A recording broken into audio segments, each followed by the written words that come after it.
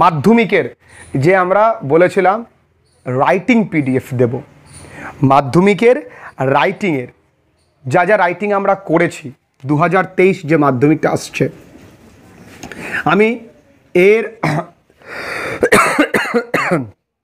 2023 মাধ্যমিকের রাইটিংয়ের অলরেডি আমি suggestive videos তৈরি করে দিয়েছি। সেই রাইটিংয়ের অ্যান্সারগুলো অনেকে চেয়েছো, তাই তোমরা যারা অনলাইন পড়ো তাদের জন্য আজকে বিশদে একটা রাইটিংও বাদ যাবে না। সেটা কি কি হতে পারে? রিপোর্ট হতে পারে, বায়োগ্রাফি হতে পারে, প্যারাগ্রাফ হতে পারে,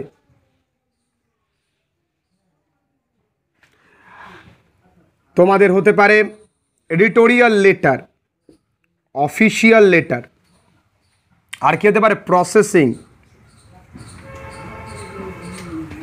হতে পারে ডায়ালগ।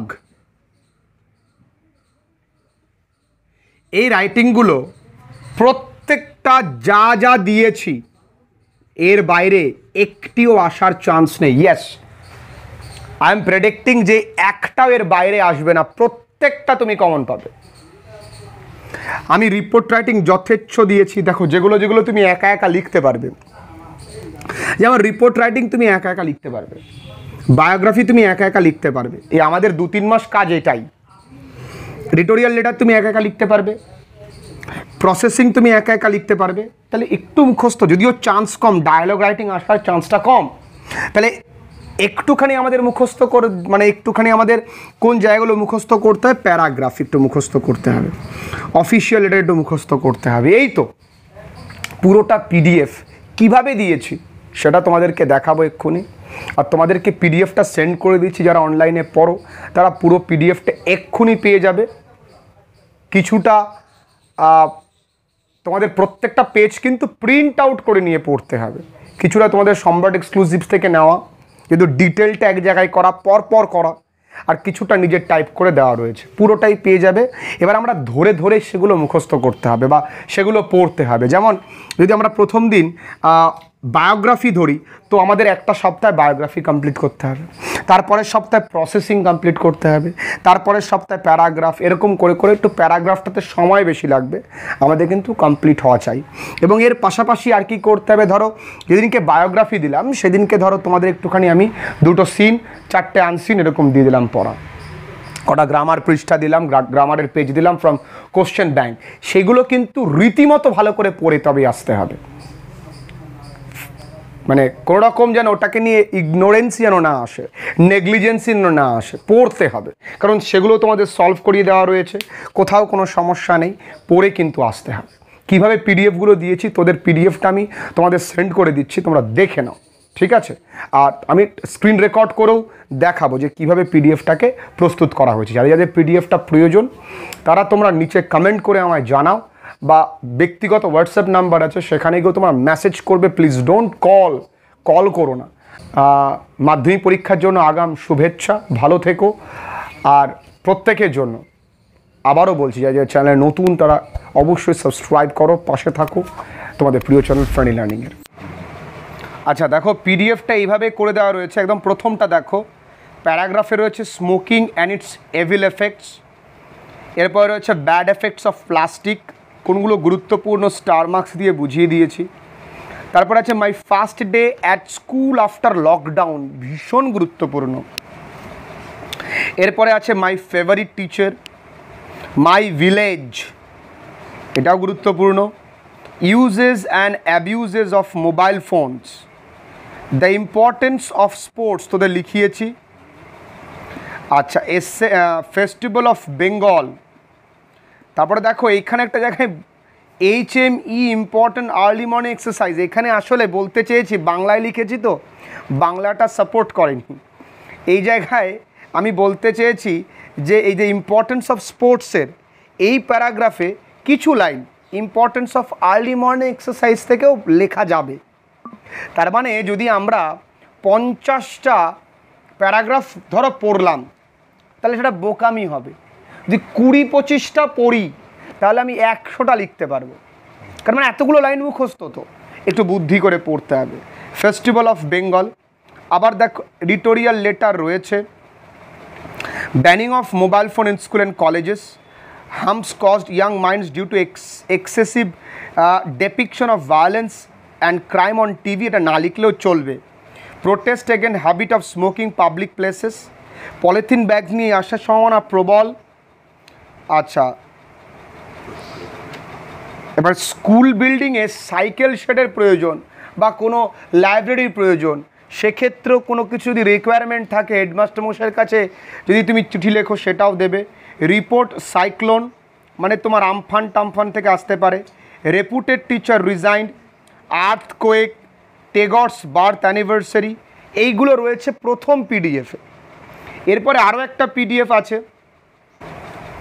এই পিডিএফটাতে দেখো প্রত্যেকটা বছরে যে সম্রাট এক্সক্লুসিভসের বইটা আমি লিখি সেই বইটা থেকে ছবি তুলে তুলে যেগুলো গুরুত্বপূর্ণ, যেমন এই বছরেরটা তোমাদের কাছে আছে কিন্তু আগের বছরেরটা তো নেই, কিছু জিনিস আমার জেরক্স দেওয়া ছিল আগে স্টুডেন্টদেরকে, সেগুলো থেকে সব এক জায়গায় করে তোমাদের দিয়ে দিয়েছি। যেমন ফ্রেন্ডশিপ গুরুত্বপূর্ণ, মাধ্যমিকে এসেছিল। তারপরে গুরুত্বপূর্ণ কি দেখো, ইউজফুল অফ ট্রাভেলিং, অতটাও গুরুত্বপূর্ণ না হলেও মোটামুটি কাছে এখন রেখে দিতে পারো।